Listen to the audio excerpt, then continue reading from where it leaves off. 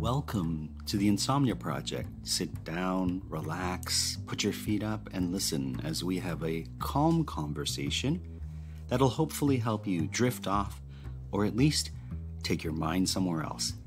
Thank you for listening to the Insomnia Project. I am your host, Marco Timpano. Thank you for all the recent reviews, the 5-star reviews we have received. And if you haven't given us a review yet and you're enjoying our podcast, please give us a 5-star review on whatever application you listen on. Now, let's get to our program. I have the pleasure of having the daughter of a former guest who happens to be my cousin, Danny. His daughter, my cousin, Jennifer Campolucci, is here on the Insomnia Project. Welcome, Jennifer. Hi, everyone. Jennifer, you have you've always been very fashionable and you work in fashion. What got you into fashion? Let's talk about fashion. I think it was when I was younger. I guess watching a lot of pop culture and living in a small city, Barrie, if anyone knows that area. Not a lot going on. So watching just a lot of TV and a lot of movies, I think that's what really just got me into fashion. And then I knew as soon as I was done high school, I'm like, I got to get out of this city. I want to be in the big city. So I ended up going to school for fashion there. Okay. And so what do you do now as your fashion career continues to take off? Yes. So now I've had this job for the last year, and it's something that I wanted for the last, I would say, 8 years. And I feel like I finally made it. Fantastic. Congratulations. Thank you.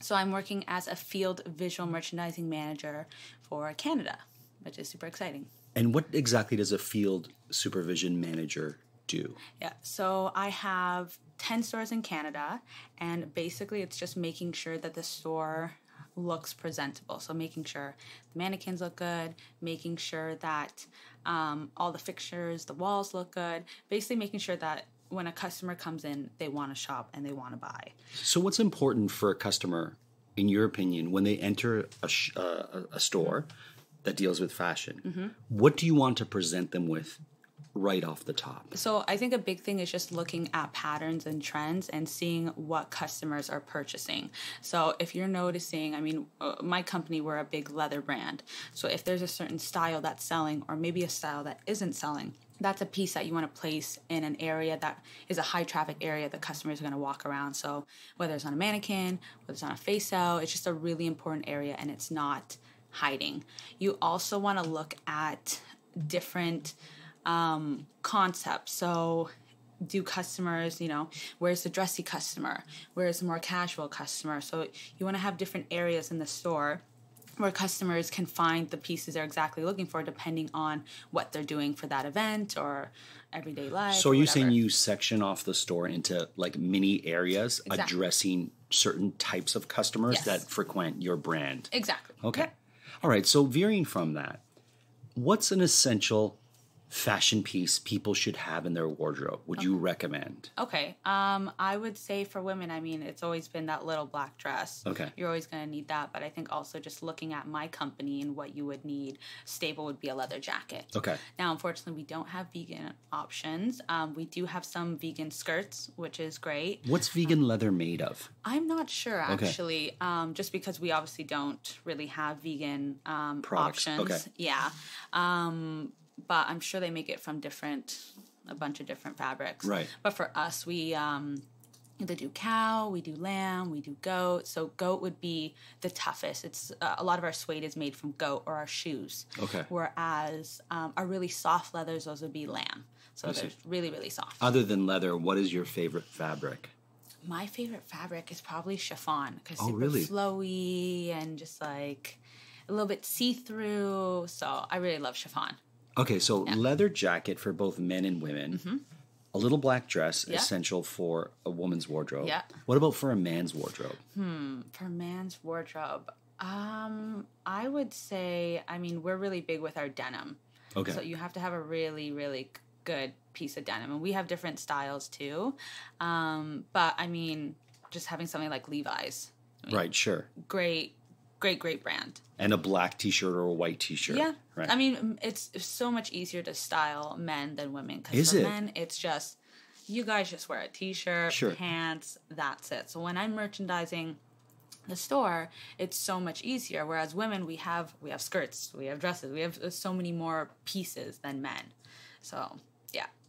And okay, what is something that's key in your wardrobe that you can take from, say, casual to a more dressy? Okay. What's a versatile piece that not necessarily is the brand you work with, Yep. but that's something in your closet? I would say for me, and I would say in fashion, the biggest thing right now is denim. Because Okay. denim, you can dress it up with heels, or you can dress it down with sneakers. You can dress it up with a crop top, and like I said, with the sneakers or without or with heels. So it's I find that denim right now, that's the biggest thing right now. Okay, so how important is it to get your denim jeans, let's say, Yeah. tailored once you've purchased them? Because someone's told me that, you know, once you get jeans, you should really have it tailored to your body type or your height and stuff like that. Yep. Yeah. I would say for sure the height is a big thing, especially because I'm so short. Okay. But it's kind of cool now to have them a bit longer too. Oh, so the style right now is to have them a so bit longer. you can have You it. can get away longer. with it. Yes, you can get away with it. You know, denim right now is very wide leg too, so you can totally get away with it being long and getting a little bit distressed at the bottom. I see. I love that look. Oh, you do? Yes, I do. Okay, how do you follow trends? What do you do to follow trends? I mean, I would say Instagram is probably the biggest thing right Oh, now. really? Yeah, like I follow a lot of different models and a lot of different, I don't know, just pages on Instagram, and you see a lot of recurring pieces, and then that's when you're like, oh, okay, maybe I do like this piece because you keep seeing it over and over again. So yeah, I would say for sure Instagram is the biggest thing. I see. Yeah, for everyone. And how does one pick the right color for them? Definitely based on skin tone. I mean, if you're really pale, you don't want to go for a very neutral color. You don't want to go for like a nude or for a yellow. But if you're a bit darker, that's when you can wear those colors because they're going to pop. I see. Yeah. So I don't know. For me, it really varies. I'll sometimes, I'll wear all black, or sometimes I'll wear bright colors. For me, I don't think there's a color I can really not wear. Fair I enough. like all colors. So. Sure, sure. But I like the more neutral or darker colors, to be honest. Okay. So, yeah. Okay. And when you're sourcing pieces for yourself, when you shop, Okay. what's important to you? Like, is it the fabric? Is the cost? Is it the feel? Is it the fit? Is it, will this trend go out of style soon? Like, what are the things that are key for you? I would say the fit of it, but it also depends because, I'll like it very tight, but I'll also like it loose. It just depends on how I'm feeling. I think also, is it versatile? Can I dress it up or can I dress it down? And then as well, I mean, cost is obviously always a big thing. Sure. So I'll definitely look into that. So I really like online shopping. Like that's really big for me. And you can find a lot of pieces that are super affordable. So something like, for example, Missguided. I think it's a UK brand, right? The only thing that's not so great about it are the duty fees, but Sure. it is what it is. Okay. Unless you're living in the UK, which we have a lot of listeners who are based in the UK. Okay, so you guys are lucky. So you guys are very, very lucky. So us in Canada, I mean, I'll buy a bunch of things. It'll be $100, which is not bad. Right. And then, $50 duty fee. So I'm like, oh, okay. Oh, that's a bit much. Okay. But, it is what it is. Well, okay, so you've always impressed me because you've always had a key piece in your wardrobe that makes a statement. So, for example, if I look at you right now, I Yeah. notice that your glasses Okay. are Valentino. Yes. Right? But the rest can be very casual and Yes. not a brand, but Yes. you have one brand that sort of sticks out in your Yes. wardrobe. And you had a Moschino belt, I remember Yes. years ago, that you Yes. bought. That you bought, what would you call it? Not used, It was- on consignment or something. Yeah, it was. They source high-end brands, and because at the time we didn't have Moschino in Canada, Right. right? So they were sourcing them somehow from the U.S., and it would be like a boutique. Okay. So they would have a bunch of different brands. Okay, and Yeah. so you would have this sort of, I don't know if it's called a statement piece, but you would have this one high-end Yes. brand mixed in with other pieces that maybe weren't so high-end. Exactly. Yeah, that's something I like to do. I mean, of course, we all love high-end brands. We can't all afford it. Sure. So yeah, I do like to have sometimes that one piece that'll stand out. I don't wear my glasses all the time, but with glasses, I do like to get something higher end because I wear them a lot. So that for me makes sense. Whereas shoes, high-end shoes, if you wear them all the time, they're going to get destroyed. Right. You're going to have to get a new piece. So high-end shoes I do stay away from. I see. That's Yeah. very fascinating. So something like glasses that are frequently worn, but you take better care of, or Yes. that don't receive the same sort of, wear and tear as shoes, is where you're going to invest your money. Likewise with the belt versus, say, I don't know, baseball cap. Yes, exactly. Yeah. Not that I know of high-end baseball caps, but okay, so... Or bucket hats. Or bucket hats. We were talking about bucket hats. So Jennifer is going to try to get me this really high-end bucket hat because they're really in style. They're really in right now, and I think you can suit it. Yeah, you definitely can. there was quite a bit of debate whether or not I'm too old or I will suit a bucket hat. And thankfully, Jennifer said, I think you can get away with it. And because she's my personal connection to fashion, I trust her. Let's talk about designers. Okay. So I'm going to ask you about designers that you like. Okay. And they could be designers that people aren't yet aware of in Canada, in the UK, Okay. and in the US, where I have a lot of listeners. I have listeners outside of those areas too. Okay. But let's start there. Okay. So, who is a designer that you like from the United States? And hello to all our dear listeners in the US. Oh my God. I am not the best with this. Oh, really? Yeah, I'm not the best with like where they're exactly from. Okay. Did you watch the Halston movie that they made on Halston? No. Oh, it's I didn't fascinating. You watch should that. watch it. It's no, great. I yeah. did not watch that. Yeah, honestly, I love high-end brands, but I don't look too much into them. I think Okay. when they have their fashion shows, that's when I see. really look. So, for example, like Dolce & Gabbana, Who I served in New York when I was when I was a waiter in New York, I served Dolce. I didn't know yeah, that. I did. I guess I didn't tell you. How were they? Oh, they were horrible. I thought they so. were absolutely horrible. I figured. Probably the worst people I've ever served. I haven't heard the best things about them. Oh, so. they're just as wonderful as their fashion is. I think they're Italian, aren't they? Yeah, they're Italian. Yeah, as wonderful and glorious and beautiful their fashion is. Yeah. They as people are the exact opposite. Oh, They're God. horrible and terrible and trashy and just the worst. Okay. That was my experience. I don't know. Maybe Okay. someone else's experience is Maybe. is better. I mean, I would love to meet Donatella Versace because I Oh. think she is She's fabulous. amazing. Like She's she fabulous. just seems cool and crazy and Yes. lovely and all of the things you could She imagine. just seems so much fun, and I've seen her in photos in like the late 90s, early 2000s partying, and she just looks like so much fun. Yeah. Yes. But there is actually a new fashion movie I want to watch with Lady Gaga, and she's starring House in of it. Gucci, right? House of Gucci, yeah, and Adam Driver. So that I really, really want to watch because I actually didn't know the backstory of it. I see. And then I looked into it, and I'm like, this story sounds Interesting. crazy. But do you like the Gucci brand? I do like the Gucci brand. What's your favorite brands besides the one you work for? So Okay. we'll take that out of the equation. Okay. I definitely love YSL. I would say YSL and Gucci are the ones. Are your favorite? I Okay. really do like. Why is that? Yes. YSL, Yves Saint Laurent, is that what it stands Yeah, for? Yves Saint Laurent. Look how smart I am. Look at you. I know. Maybe you do know some stuff about fashion. I don't know. I think I've just been around the block enough. You know what? For one, I think I love the aesthetic of it, and it's very simple and classic. And especially when I look at their handbags, it's just like structured, and they're just simple. Which and brand are we classic. talking about? YSL. Okay. And even the aesthetic of When the you store. say structured, what does that mean? For structure, it's just very, how would I say it? It's very square. I'm trying to think about it. It's not something that's like floppy. It's very just like, So it has like bold lines. So it's not circular, but it's more yeah, it's, architectural. I guess. Okay. Yeah.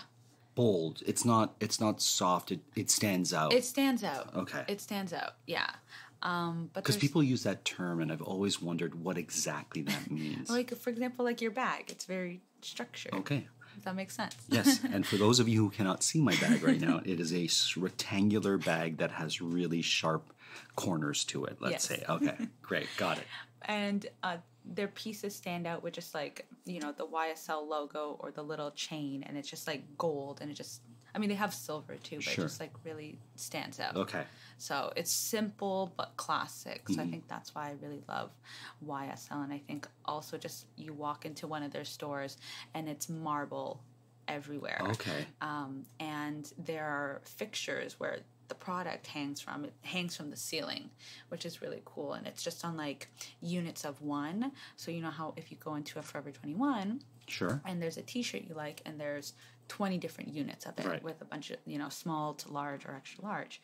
But you go into the store, they have one size, one unit on display, and that's it. So it's just very boutique, and I love seeing that. Okay. Yeah, I think that looks so nice. Do you have any YSL pieces? No. Okay. Not yet. All right, so for anyone who's a big fan of Jennifer, you know what you can get her. Her birthday's coming up, a YSL. I'll talk to your father, who coincidentally talked about his work in the sewage area, quite the opposite of fashion. But where some people might find sewage fascinating, they might not find fashion so fascinating. And likewise, so if you're at this point fascinated by this episode, I refer you to the episode I did with Danny on sewage, and perhaps that one will bring you to a more relaxed state. All right. I want to talk about another love of yours, Okay. which is cats. Yes. So tell me about your cats, of which you have many. Now, just to let everyone know, I am not a crazy cat lady Yet. yet. It is slowly happening. Okay. So I have 3 Maine Coons. So if you don't know what a Maine Coon is, I don't, actually. They are the largest domestic breed. Oh, okay. So the boys can weigh up to 25 pounds. Wow, that's large. Yes. So they are very long cats. They're heavy, but I would just say that I've noticed with my cats, they're very, very long. And they're very furry. And also what's very distinct with them, they have the pointy ears. So they look like lynxes. I see. And they call it ear tufts. So at the ends of their ears, they have these little hairs that come out where it looks really pointy. And a lynx is a wild cat found in Canada for people who aren't Yes. familiar with that. Yes, but no relation. No relation. It's in the same cat world, but different cat families. We're talking Exactly. domesticated cats here. Exactly. They're from Maine. Oh, they're from Maine, They're from actually from New Maine. England. Okay. Yeah, and they were hunter cats. So they would just be outside, I think, trying to catch like the mice or whatever. Sure, So, any little small rodent, I bet. Or Exactly. birds or Yep. whatnot. Sure. yeah, so they would, I guess, watch over. Mm-hmm. Also, with Maine Coons, they are known as the dogs of the cat world. Oh, Yes. So they, with my cats, for example, they follow me around everywhere I go. so they're very friendly, it sounds Yes. like. If I go to the bathroom, all three of them are there with me. Okay. Okay. If I'm going to bed, all 3 of them are in the bed. Everywhere I go, they're there. They just want attention and love. So exactly what I read about the breed is exactly what I have, which I Is love. that why you chose that breed? Because you wanted a more cuddly cat, Yes. if you will? So I grew up with dogs. I absolutely adore dogs. And then my boyfriend and I, we got a cat from my good friend. And unfortunately, he was only with us for 9 months. Okay. But he totally changed our perspective. And he made us fall in love with cats. And then we knew we're going to get more cats. So we were going to get 2. And Right. then my boyfriend, there was the girl that was left. And he was like, I feel bad. Let's get the girl. And I'm like, I don't know. 3 cats is a lot. Sure. A couple days go by. I'm thinking about it. And I'm like, let's do it. And now we have 3. Okay. So, yeah. And is it easier to have multiple cats versus one? In other words, do they play with themselves when you're not home? Mm-hmm. Are they kind of more self-sufficient because there's more than one, would you say? Yeah, I would say, with cats, they sleep a lot. Okay. But they like having each other, and that's the reason why we wanted to get more than one, so they could be all together. Sure. But they kind of do their own thing, but as soon as they hear the door open, they run to the door, especially the one, Leo. He's the bad one. Okay. But he will run to the door, and he's just so excited to see whoever came home. I see. So there's Leo, and what are the other 2? Leo, Nova, and Luna. So we named them after like astrology and the stars and Oh, stuff. Yeah. that's lovely. Yeah. Yeah. So they were all born the same time, same litter. So they're brothers and sisters. They're actual brothers and sisters, and they're all different colors. So one is black and white, one is blonde, and one is tortoise shell. So she's multicolored. I see. Yeah. And you can see the significance in size, how the boys are much bigger than the girl. The girl is so small. I see. Yeah. Wow. Yeah. So that's my love with cats. And since they are hunter breed, do you have any problems at home with any sort of? Well, we have a balcony, and when they see the bugs in the window, they go nuts. Okay. So they really want to catch the bugs, and I get a little bit worried if there's a bee or a wasp that if I'm out in the balcony with them. Because you live in a high-rise downtown. Yes. So they love, they're definitely hunter animals. Okay. My goodness. I know, right? What a lovely journey into this breed of cat that I didn't know about. And I guess you just fell in love with that breed. You didn't, or you did research on it. So the previous cat we had, he was very similar to what they are. So he would play fetch.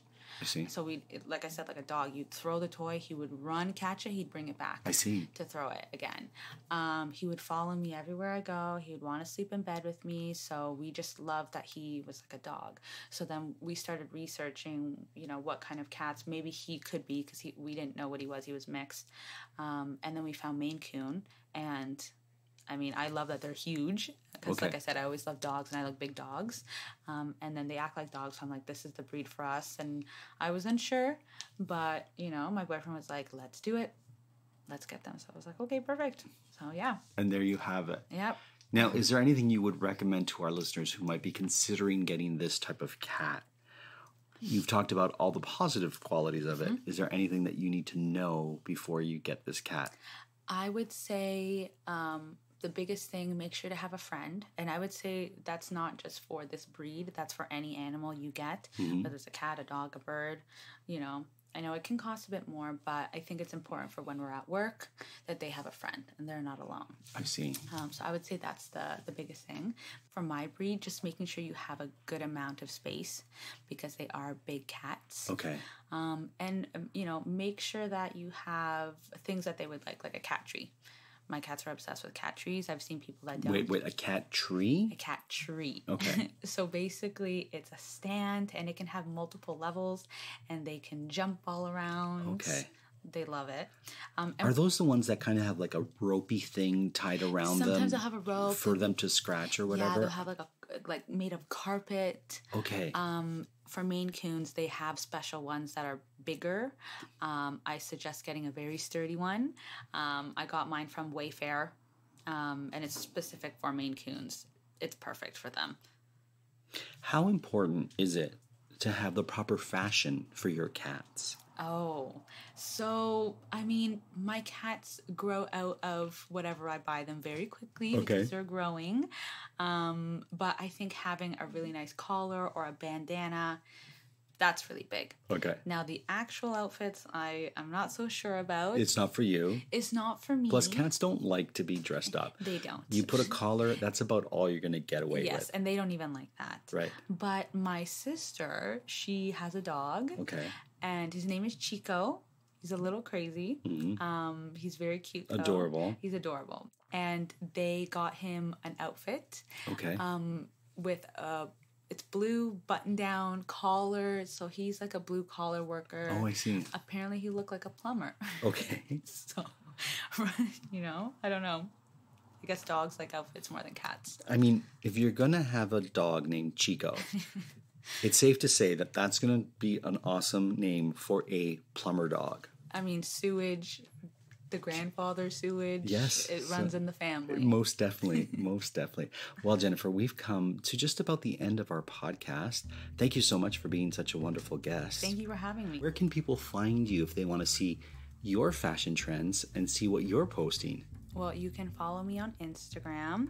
You can see all my fashion posts. It's at J Campolucci, so JCAMPOLUCCI. And we will have that in our show notes in case you don't have a pen handy, so none to worry. Jennifer, thank you so much. Thank you. Bye, guys. And for everyone else, I hope you were able to listen and sleep.